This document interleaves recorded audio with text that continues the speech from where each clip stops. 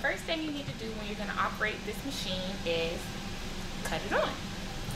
So right now it's green, that lets you know that it's already on. Good thing about an FTIR is you can use it for solid samples, liquid samples, even gas samples if you need to. But just for these demonstrations, I'm going to use it as a liquid sample. And I'll also just show you the accessory that we use when we want to use it for a solid sample. So after you cut the machine on, you come to the computer and you want to click on the icon IR resolution. This is asking me about a previous background.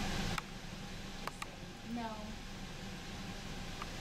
And it's just going to take a second, let the machine get warmed up.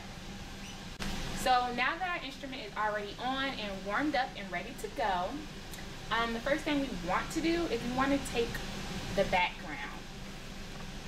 Background simply means it's just going to take away your absorbance that's due to air, moistures in the air. So before you run any sample, whether you run one and then you have another one to follow, you always run a background. So that's what I'm going to go ahead and do right now is select background. And it's going to let you say, it's going to ask, can you please prepare the sample compartment for your background scan, which is already ready and prepared. You can leave your top up or top down. It really depends on what type of sample you're using. So we're going to go ahead and run a background scan, and right now you can see it's scanning. If you look down here in the corner,